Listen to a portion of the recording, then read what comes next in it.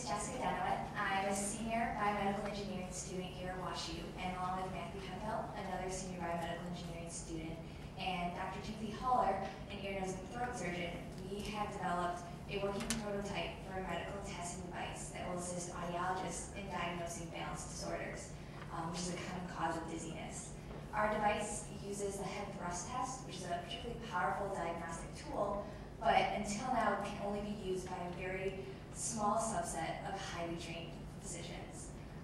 Unfortunately though, nearly 3/4 of Americans suffer from dizziness, and nearly 85% of these individuals could benefit from a much more widely available diagnostic test.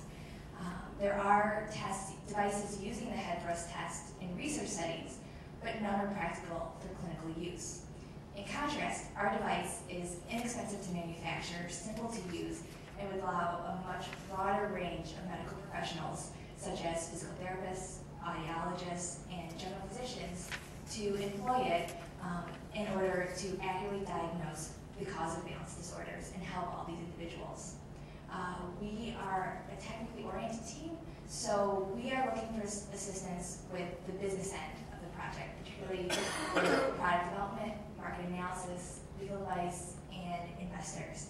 We know that the market exists for this device, particularly with audiology and rehabilitation clinics, and with the many medical testing device companies that specialize in balance disorder testing.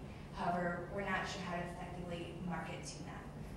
We would appreciate your assistance, and thank you for your time.